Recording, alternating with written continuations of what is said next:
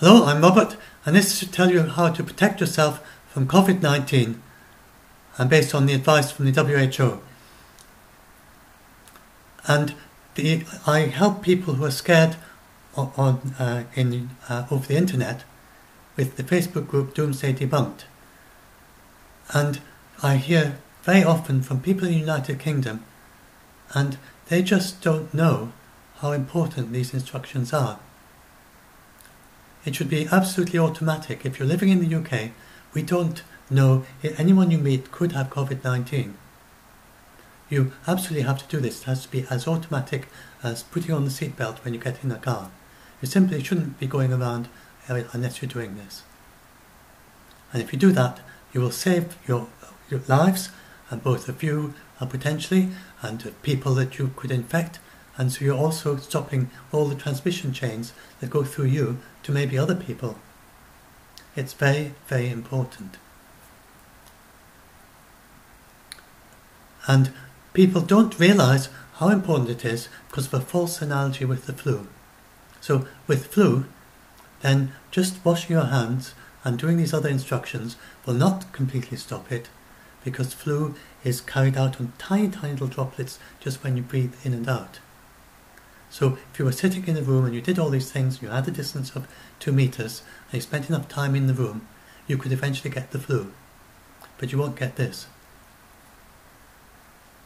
because the COVID-19 is only transmitted by the larger droplets of coughs and sneezes, or when you talk. If you start to talk like this into your, say, hello, you talk into your mouth, you get little droplets appear on your palm, you feel on your palm, and it's those can also transmit it to someone else.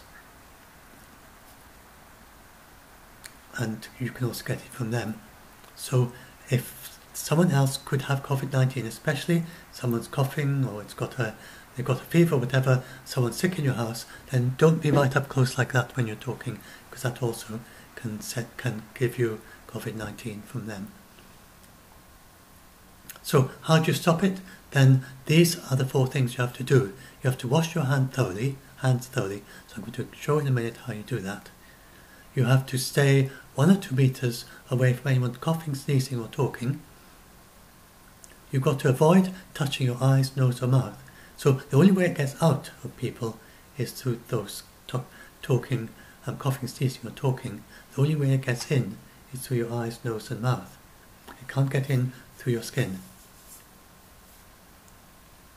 So what you've got to do, the way it can get to you then, is if someone is very close to you, then the droplets go directly from them into your eyes, nose and mouth when they cough, sneeze or talk. Or it can get to you if their droplets get onto a surface, you touch the surface and then you touch your eyes, nose and mouth. That's the only way it can get in. So if you can stop both those methods, so the distancing 1 or 2 meters stops it coming directly from the other person, it can't get in that way. So now, if you don't touch your eyes, nose or mouth at all, ever during the day, you wash your hands before you touch them, they can't get in that way either. So that is why it is so different from the flu, and that's why these instructions are so important. So that's the one about avoid touching your eyes, nose or mouth. So you can scratch your ear if you need to, but most people would find it easier just get out of the habit of touching your face at all, except obviously when you need to. And then when you need to, you wash your hands first very thoroughly.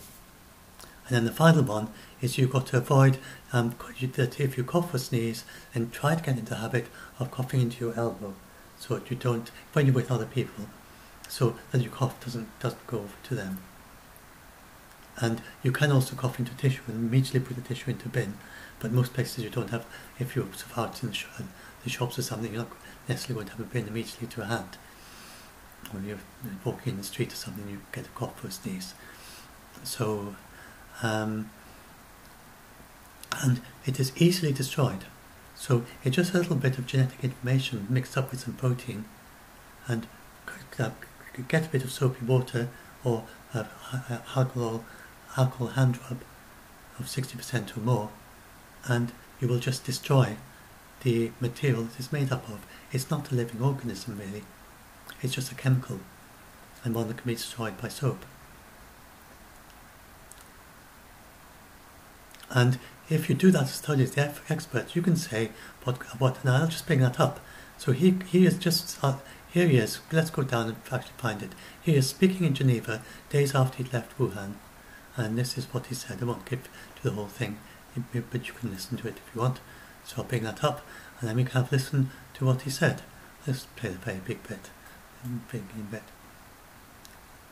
you will be able to say the same as he's about to say, if you are completely thorough about doing this. Okay, I will go on to Jason Gale. Oh, that's why I wasn't wearing a mask. Oh, sorry. Yeah, sorry. I don't have COVID-19. I'm very low risk. I had an hour-long grilling before I did this when I came back. Anyone coming back from travel. So he go on and explain why he what happened there. So he was extremely careful in Wuhan. And he talked about various other measures he did, like basically social distancing things, to make sure he was nowhere near anyone, and then also wash his hands every half hour. And he did this and he was very careful about all this, so he knows he hasn't got it, because it's not transmitted like flu. So now you've got to wash your hands very thoroughly. And you don't need to, remember, you've got to wash your hands before you touch your eyes, nose and mouth. So when I go off to shop in the street, then in our village, which is half a mile away, then I just don't touch my hands, eyes, nose or mouth. Go there, buy the things, I keep a distance, make sure if anybody's talking to me. They now have this thing where you've got to stand back from the counter if they're serving you. So there's no problem about it because everyone is doing it. It could have been socially difficult before, but now, it's just expected, so you are standing back, and if anyone wants to talk to me, I just say, keep a distance. And they understand nowadays. So then I come back, I wash my hands, and I actually wash all the surfaces, the handles I used to get into the house, just to be thorough, and I actually wash the outside of the packages because someone might have touched it. It doesn't last very long on those things, but why not be safe and do that as well? So there's no way that COVID-19 can get to me. So I know I'm safe. I know I don't have COVID-19, and so you can do the same.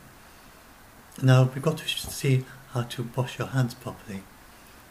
So this first of all demonstrates the idea. I don't think I've played the whole thing. But what that's like the soap, right? That black, but it's made so you can see it. Now you go through this various process. You rub your hands in different ways, and eventually you can see at the end. You're finally doing the thumbs, and then and nails, and then it goes around the wrists, and then you can see the hands are completely black. So that's the basic idea of washing yourself thoroughly. So I'll do it twice. There's no harm in doing it twice. So first of all, Dr. Tedros. Water or alcohol and drug. Here are the steps recommended by WHO to follow. So, and here's step. First of all, wet your hands with water. So do this while he's doing it. Watch the video a few times. Then you cover your hands with soap. Rub your hands palm to palm. So do that as he does it, and then you do the right hand palm over left, and then the other way around. And then you do them palms together and fingers interlocked. So if you do that as he does it, then this thing, then you get into the habit of doing it in this sequence. You don't need to remember this sequence. Just do it a few times, and then it becomes automatic in the thumbs. And then the fingernails into the palms, and then the other one, and then that's you done. And it doesn't take that long, and then rinse your hands with water, and then you dry your hands, and you close the tap with the towel, and then put the towel in the, turn off the tap, and after you dried your hands, and then you put that in the bin, and that's it.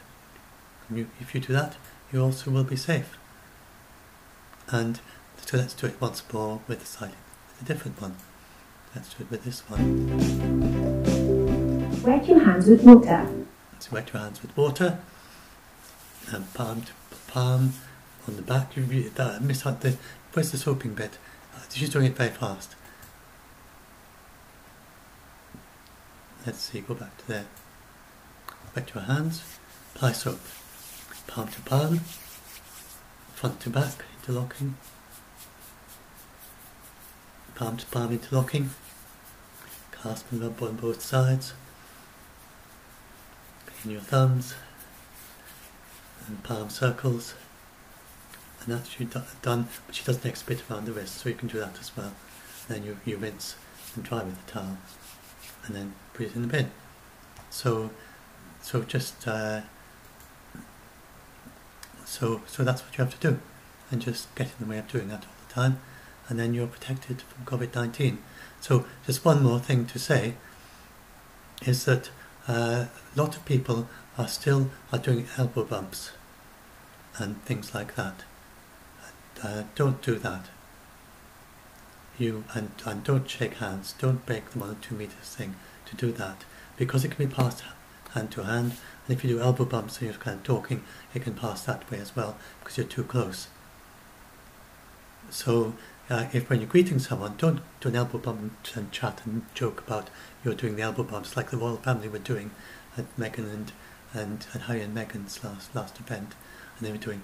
Well, I'm joking. Look, we've got elbow here. You could know all the COVID-19, if any of them had them, would be going from person to person, and Prince Charles was going really right up close talking to people. They just hadn't been. They can't have understood the WHO guidance or not listened to it. And it's not been on the news. It's really, this is not being explained properly. And that's why I have to do it. We should have constant ads in the UK explaining this thoroughly and properly like I just did. And so it's the same with the shaking hands. Just be sure to do it properly. And then if someone does shake your hands and you just can't avoid it, it's happened, it's all over. Don't worry, you haven't got COVID-19 just by shaking hands.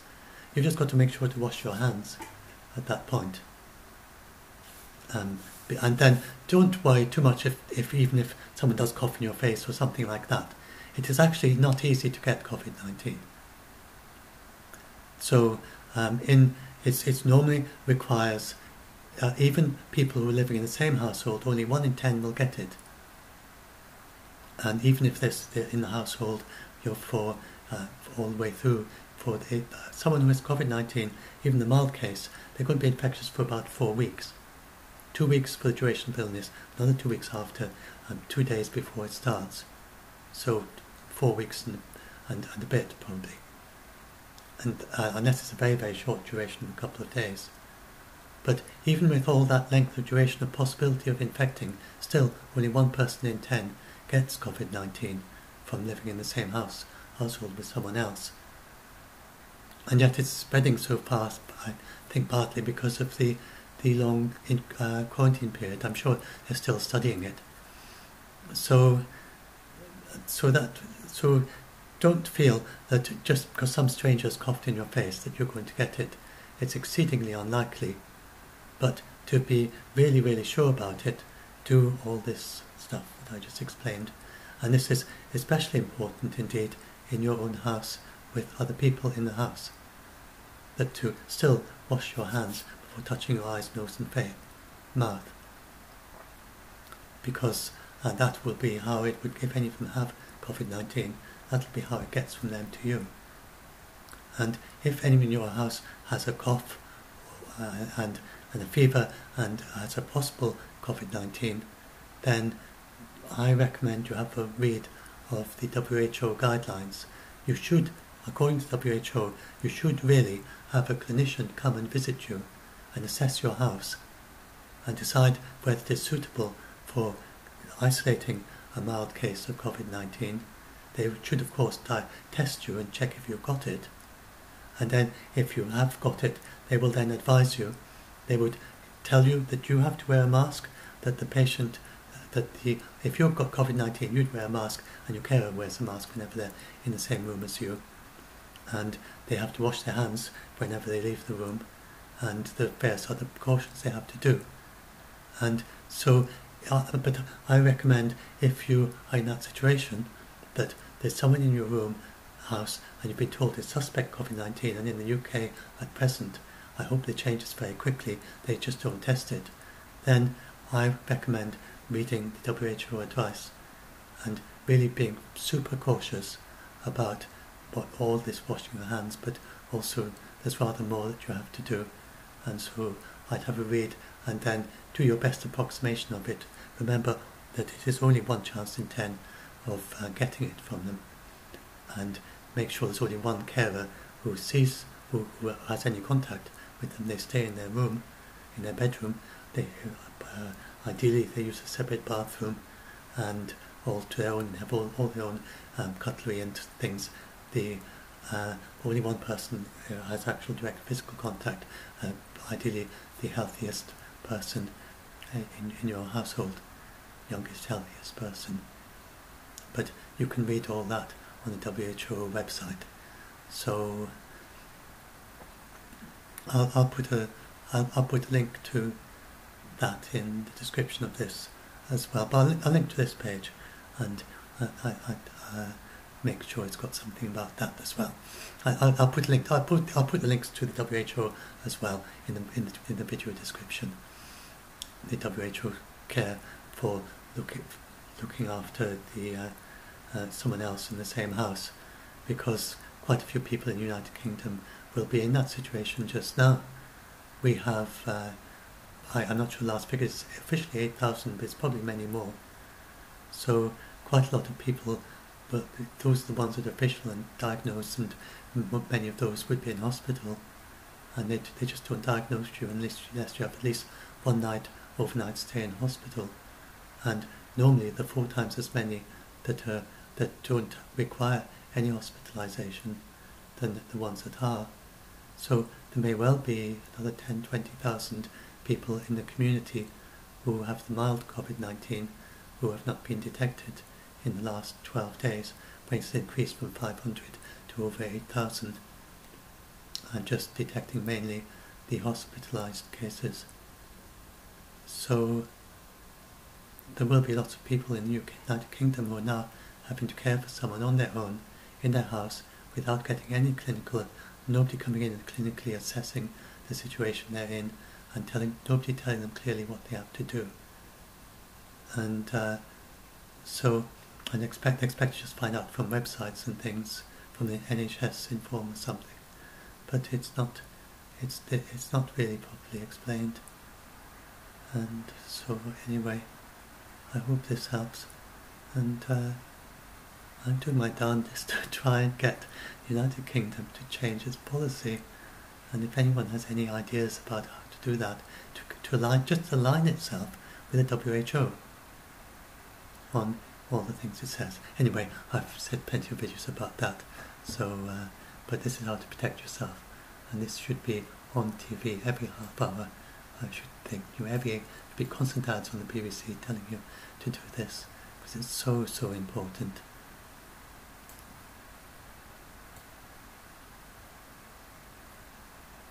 Or if you join our Facebook group Doomsday Debunked, then do please read the rules at the top of the group. We're here to help people who are very scared.